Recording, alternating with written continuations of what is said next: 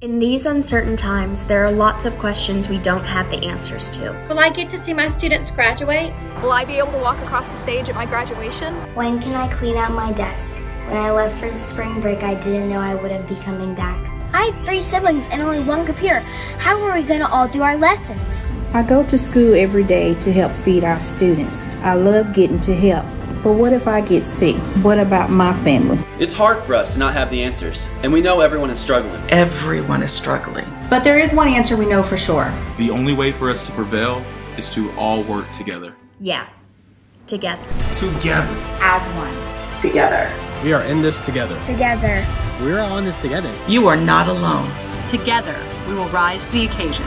Together, we will develop new and exciting ways to teach and learn. Together, we will help students overcome obstacles. We are in this together to ensure that our students have hot, nutritious meals every day. Together, we will make sure every student receives the education they deserve. I didn't think I'd say this, but I miss school. I miss being able to see my teachers.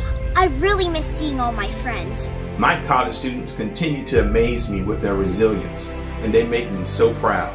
But if there's one thing I've learned through all of this, it's how important it is that we stick together. We stay together. Together.